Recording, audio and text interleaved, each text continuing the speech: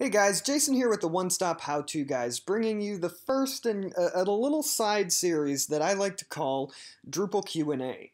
Now, this series is just inspired by you guys, questions that you ask in the comments or send in emails, and I thought it would be a little better for some of them to actually put a video out because some of the explanations are a little more in-depth, and I think it's easier to show those than it would be to just type up a really long response.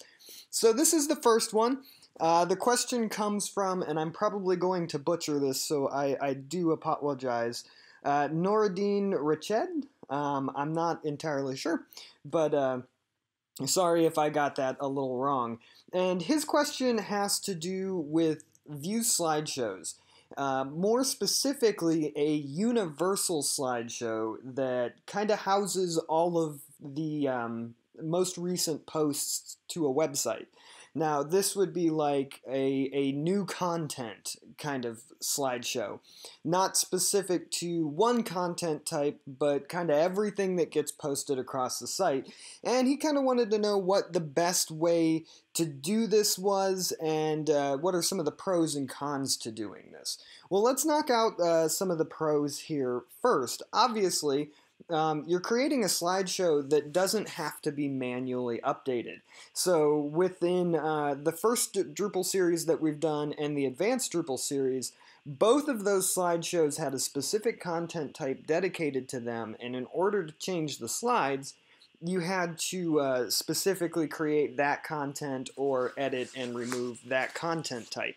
This will be a self-updating slideshow, which is awesome because anything that you can automate in the website world is great because you want to do as little work as possible. Some of the cons to this are only really pop up if you don't set things up properly. And I'll show you what I mean here about this in a minute. So what we're going to do is I'm going to show you here real quick all that I have on this site right now. I have the administration menu and the adminimal theme on, chaos tools, views, view slideshow, and the libraries module. Essentially just what we need to get a slideshow up and running on the website. Beyond that, there's no other modules. I did, for this particular episode, install the corporate clean theme, mainly just to give it a different look. Really, it doesn't matter. You can do this with any theme that you want.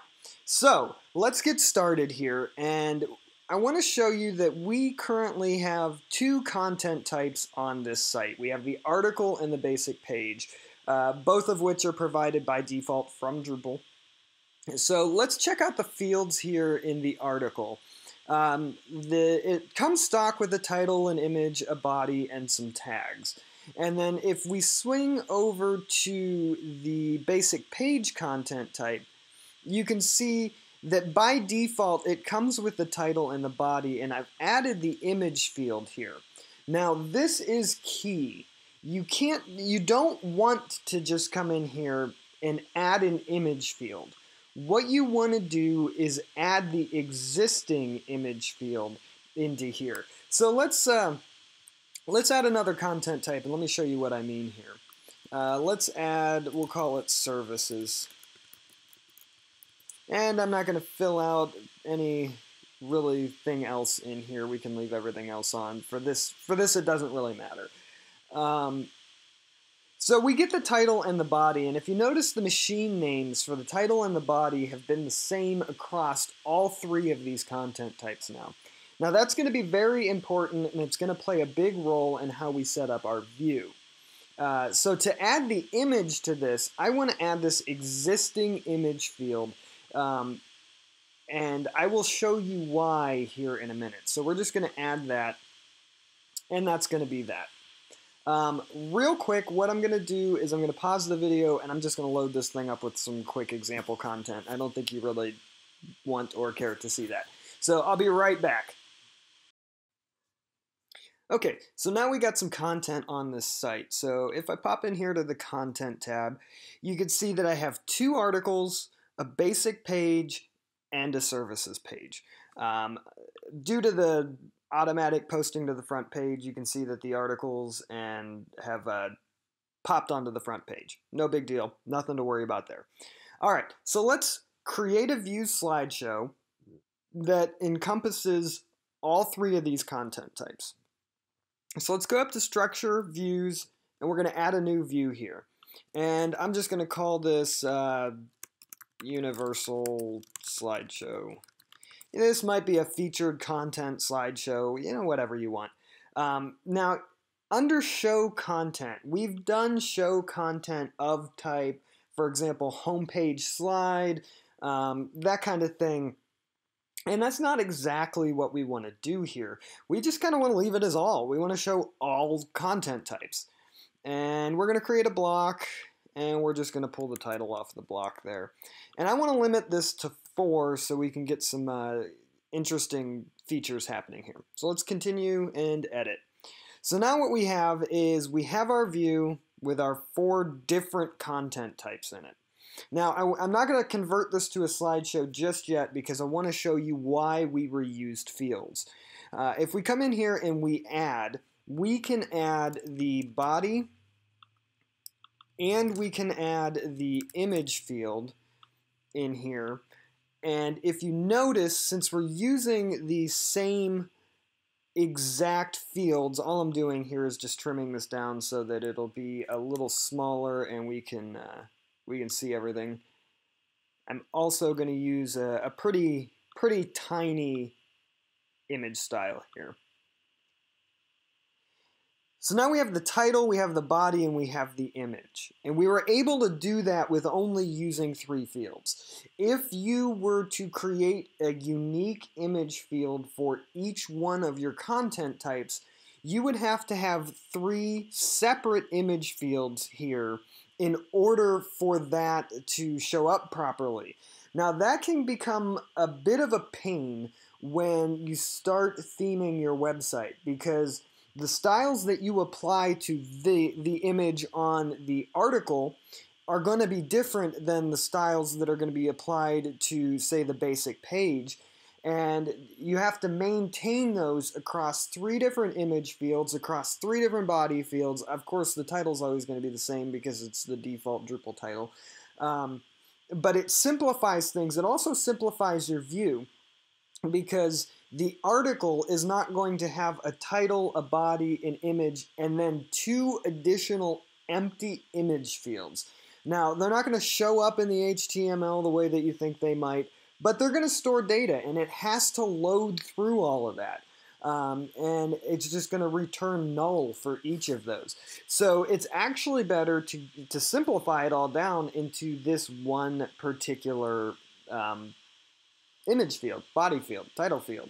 That way, it's universal. It becomes very easy for you to do this. I want to limit this down to 4. And we're just going to show all the content. And now all we got to do is kick this thing over to a slideshow here real quick.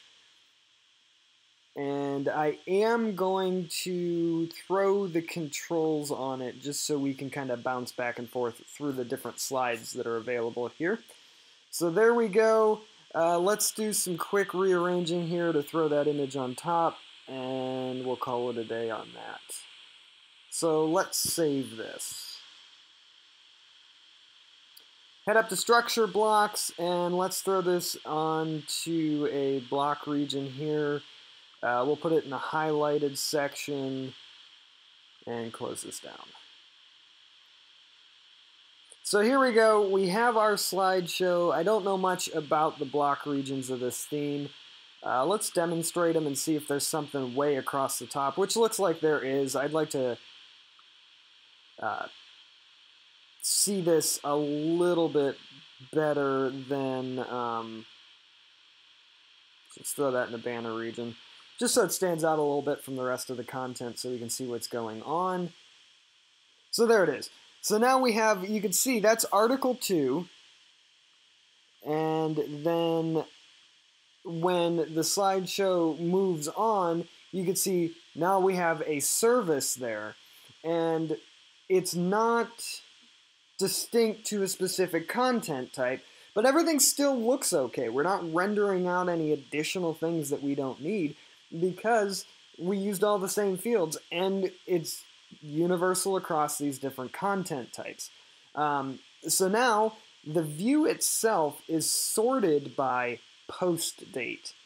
So that means that the newest article is going to be pushed into the first slot, and whatever's in slot 4 currently is just going to get pushed off. So now we have a slideshow of 4 of the most recent brand new pieces of content.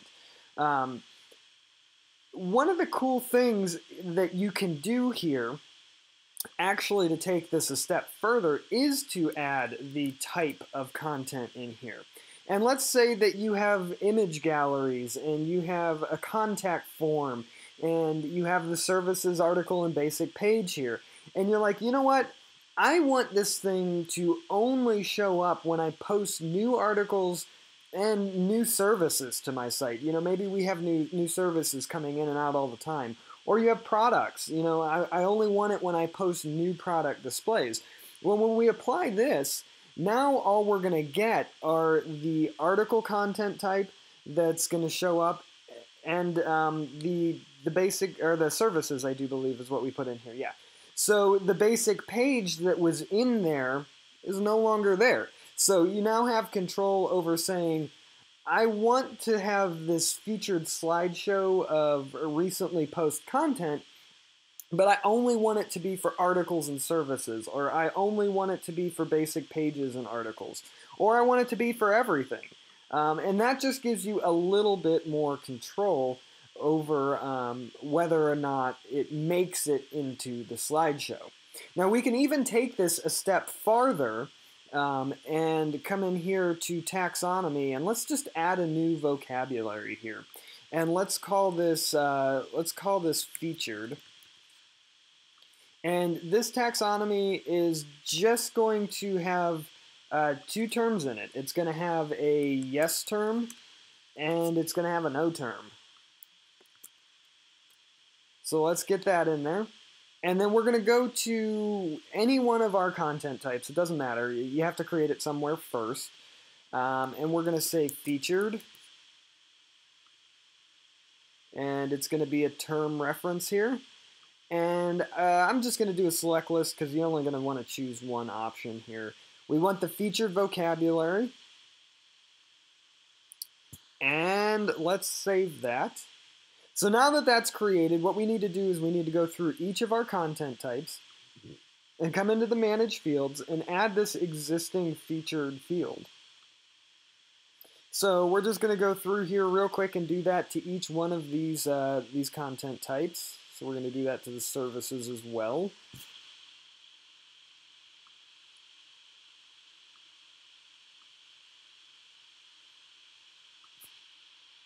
Alrighty.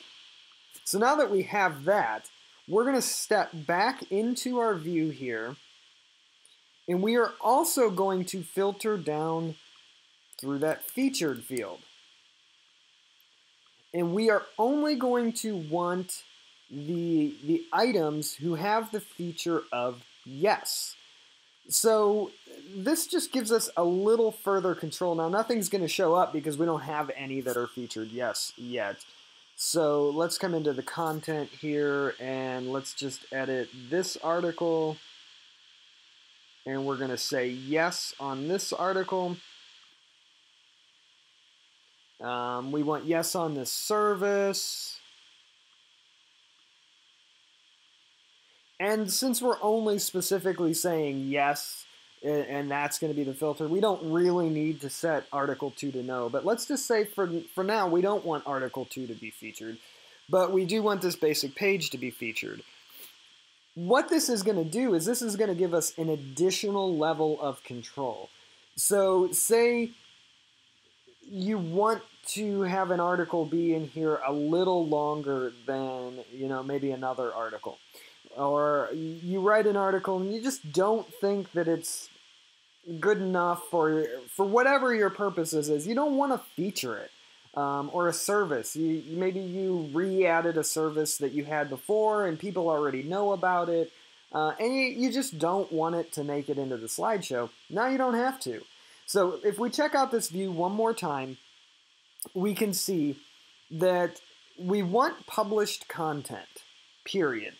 If it's published, we want it shown here. If it's not published, we don't want people to see it. We want to have this type selector to give us the option to select the different types of content that are going to be posted to this slideshow, to this featured slideshow. Now, this is an optional step. If you want everything that you do to automatically filter in, don't set this up. But if you want to have control and say, you know, I want services, but I don't want web forms, or I want articles, but I don't want my basic pages, there you go. You can use this. And then what we did is we set up this taxonomy term here that says, you know, I want to give one level control further so that when I post an article, it doesn't automatically send to that slideshow unless I tell it to. So it just gives you a little extra control on that. And then to recap here real quick within our content types, what we did is we made sure that we reused fields. And we reused these fields so that back in our view, we didn't have to add 3 image fields, 3 body fields. And as you scale this out, think of a site that maybe has 5, 6, 7, 8 different content types. And they're all flooding into this one view. You don't want to have to remember, oh, did I add the services image field to the view? Because if you forgot to add that, but you added the title and the body, as soon as that slide comes around, it's going to look wrong because it's going to be the one missing the image. By reusing these fields, we don't ever have to remember that. We just have to remember to add it to the content type, and we're done, and the slideshow is going to work. So this is kind of how you can create a universal slideshow.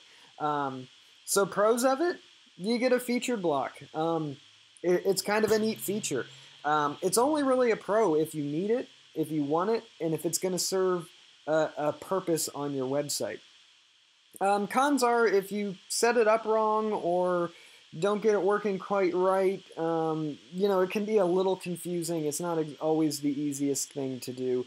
But really, there's not a pro-con thing to this. If it serves the purposes of what you need it to do, then great.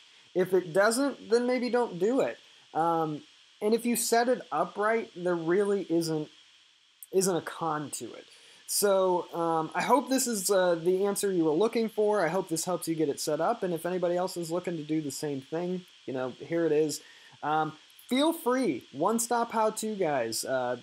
My email address is onestophowtoguys@gmail.com. You can flood your questions into there.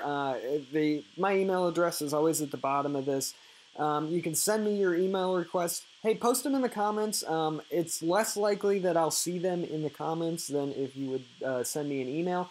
But either way is fine, and we'll get this stuff going. So feel free to ask any other questions that you might have.